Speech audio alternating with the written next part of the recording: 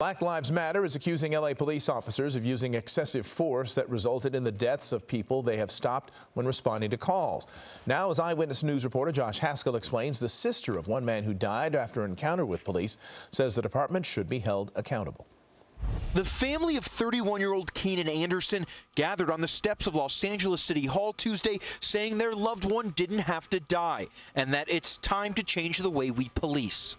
If you continue to blame the victim and not hold officers accountable, why would they ever stop killing us? People deserve to receive care, whether they're on the streets, whether they're in hospitals, whether they're in schools, and police officers have shown time and time again that they aren't the professional agency to give care to human beings. Anderson's cousin is Black Lives Matter co-founder Patrisse Cullors. Anderson was visiting Los Angeles on January 3rd when the LAPD responded to a traffic crash near Venice and Lincoln. Police say Anderson caused the crash, and when they arrived, he was found running in the middle of the street acting erratically. When Anderson resisted arrest, he was tased and taken into custody. After being transported to the hospital, which is protocol following the use of a taser, Anderson died at the hospital 4 hours after he arrived. LAPD Chief Michael Moore said Anderson had cocaine and cannabis in his system.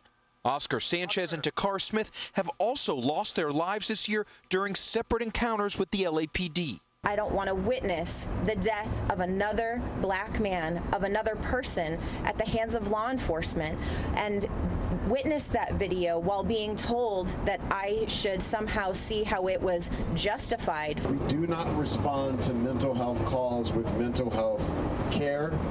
We respond with guns. Black Lives Matter has asked that the use of tasers be restricted, that police no longer respond to traffic accidents, and that Los Angeles Mayor Karen Bass not renew the contract of LAPD Chief Michael Moore. The LAPD is conducting its own investigation into the use of force, and the coroner is investigating whether it was the taser, drugs, or something else that caused Keenan Anderson's death. In downtown Los Angeles, Josh Haskell, ABC 7 Eyewitness News. Hello, I'm Mark Brown. Get more great ABC 7 content by clicking the subscribe button for our YouTube channel, and download the ABC 7 Los Angeles streaming app on Fire TV, Android TV, Apple TV, and Roku to watch on your TV.